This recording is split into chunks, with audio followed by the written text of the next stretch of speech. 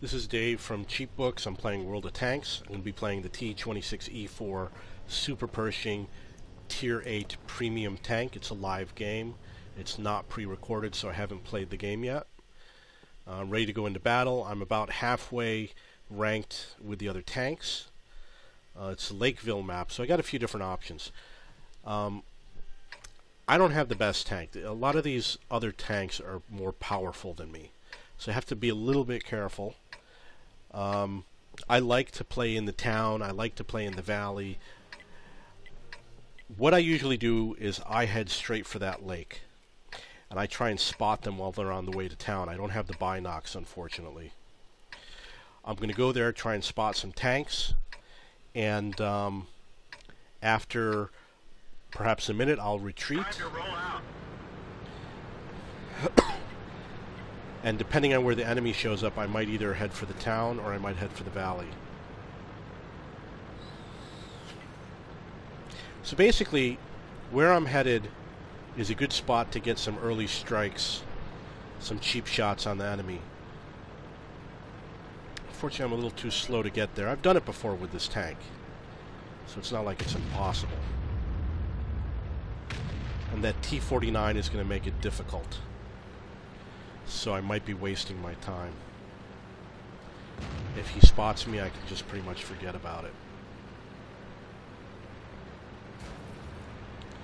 He's going to keep my guys busy. So here's the spot that I go to, right over here.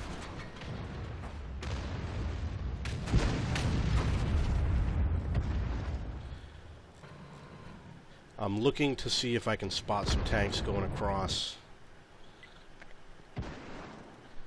So far, nothing. It's too bad. It took me a long time to get here, so I don't expect to see anything. And I don't have the binocs, so maybe they're out of my range.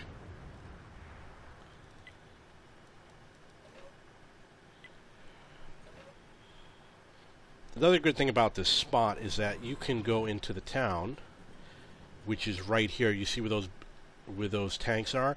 That's the cap on the encounter game. And you can take some shots at some tanks that are near the cap. Okay, we really need people in the valley, so I'm going to head that way.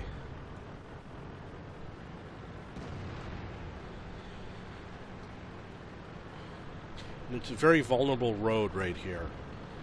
There's people from all over can hit you. That T-34, yeah, he made it over the valley, but it doesn't matter. He's not going to get anything as long as our artillery hides. He's still got a long way to go. And that artillery, you know, they can do a lot of damage. You don't want to... Got to be careful about getting in front of their guns. They got powerful guns.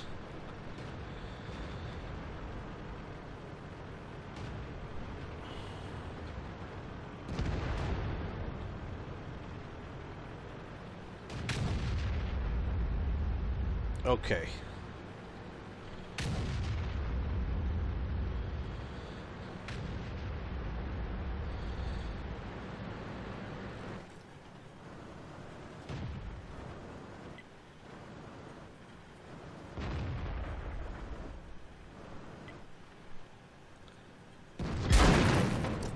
I missed him.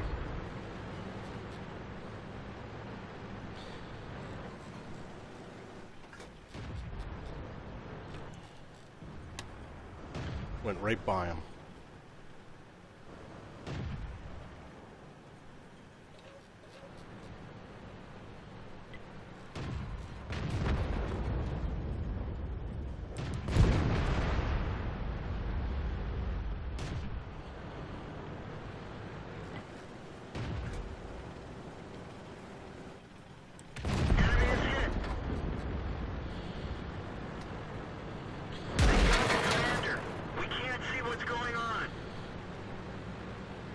Okay, so I'm going to head over to their territory.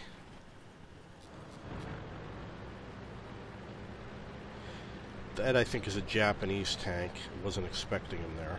I mean, why is that tank there? Why didn't he cross over and help his allies? You know, he's like a coward. He's sitting back there and hiding.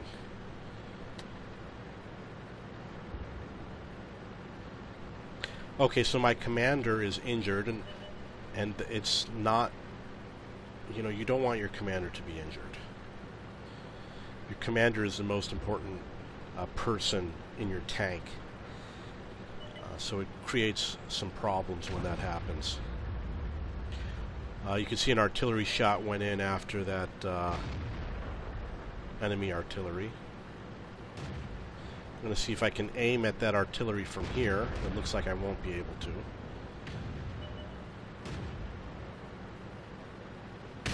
Ready to fire.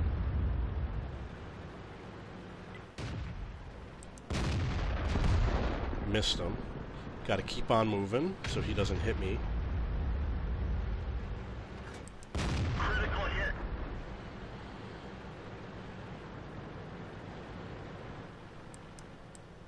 Penetration.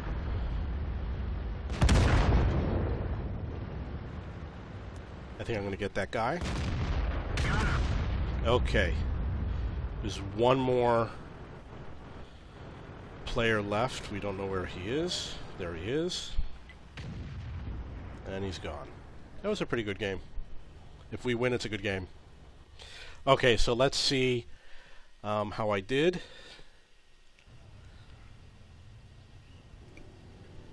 I was low on experience, low on damage. I was profitable, which is always good. Didn't hit anyone on my team.